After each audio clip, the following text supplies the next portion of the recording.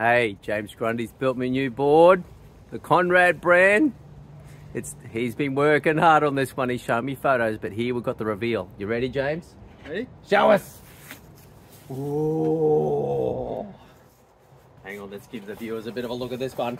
I did ask for some ochre type colours here, a bit of indigenous print. Look at that. We went the black. He wanted the white deck pads. I said, no, something as gorgeous as this, you can't do white deck pads. Now, James, is this the best board you've ever built? I'd say it's in the top 5. Is it the lightest board you've ever built? The answer Top better 3. be yes. Top 3. Now, how do you make them so light? It's a combination of pixie dust, caffeine, blood, sweat and tears. And, no, honestly, it's the volcanic vacuum infusion that we've been developing over the last year and a bit now, and it means that we can build the boards in a very unique way. It's got a very strong resin content ratio in there, so you just get enough resin to wet out the cloth and do all the bonding with perfect adhesion between the layers and no sanding. I've moved on. How about you guys? I'm just looking at the colours.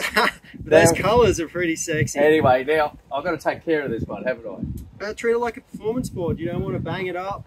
Just you know, ride it hard, but don't bang it hard when you get out of the water. All right, mate.